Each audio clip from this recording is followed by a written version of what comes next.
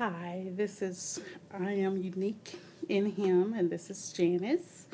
I just wanted you to see that this is after I did step number 2, which is you put um, your leave-in conditioner or your conditioner, and your conditioner will serve as your co-wash, your deep conditioner, and your leave-in. So whatever you decide, which one you decide to use for the maximum hydration um, regimen. But I just rinsed out the conditioner. Um, Initially, well, it says that you should leave it in overnight. That's the primary one. But then there are like 3 other options that you can do. And I actually did a combination of the second and the third option because I warmed up my water and I think you were supposed to warm the conditioner, but I warmed up the water and I put about 1.5 ounces of the Knots Today in my bottle, and you put 4 to 6 ounces of water. Now, for shorter hair, you have to gauge it because I think the amounts are based on people that have like medium length to longer hair. I think one young lady said she had chin length hair, and even though my hair is very well, it's a little bit, as you can see, down past my chin. Still, my hair is very fine and it's short, and I mostly wear it in my shrunken state. But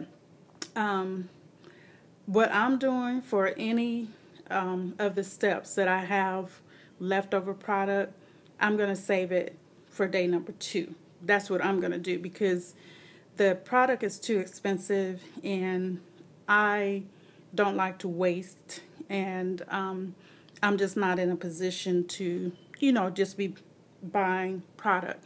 But the good thing about the conditioner, you're going to use it twice. So, for instance, I have a bottle, I used a She Naturals bottle that I had that was about an 8 ounce, but I put 6 ounces of water in it. So I only used about maybe 3.5 or whatever. So what I'm going to do is when I get ready to do my step number 4 and 5, or 4 and 5, because you're going to do another co-wash after I do my next step, which is the clay. I'm going to use that remaining amount. I might put a little bit more conditioner in it and then put some more warm water, but that's what I'm going to use. But I wanted you to take a look at my hair.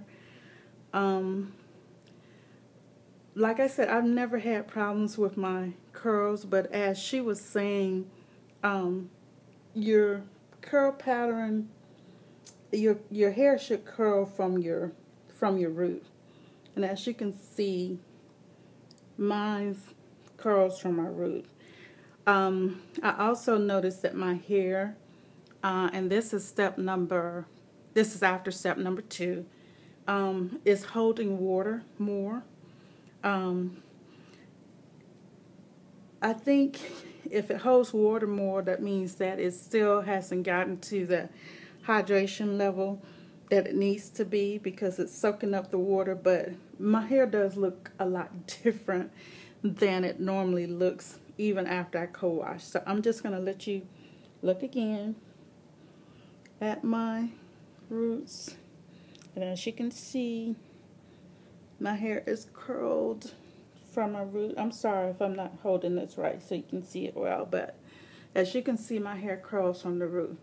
So, and it's just really curly. So far I think I'm going to like this. Let me see if you can see it in the back. And one thing she did say, after you do each step, your hair should be able to, you should be able to shake your hair. And as you can see, my hair is shaking and it's really, really curly. So now I'm getting ready to do step 3. And my step 3, I'm using a Gaines dish detergent bottle that I had. Now, this is 24 ounces, but I actually mixed it in another bottle, which was an apple juice bottle, because it said to do 3 cups. So this was 3 cups. I actually put a little bit more warm water, which I'm glad, because it's thickening up. It's really thickening up. And I know I won't use all of this. This is my bentonite clay. I have bentonite clay. I put 1 cup, 1 tablespoon of olive oil, 1 tablespoon of raw honey, and it said 3 cups of warm water, but I put 4 cups. So I will have some left over because I have a little bit more left in the other bottle, and then I'm gonna, what I use out of here, I'm gonna just refill the one that's left in there, so that I will have some more to work with for day number 2. But I will try to get back to you after I put the clay in. I might not get back to you, but I'll try. But so far, I think, like I said, I think I'm going to really like this regimen. I just have to figure out about the expense part. But so far, so good. Talk to you soon. Peace and blessings.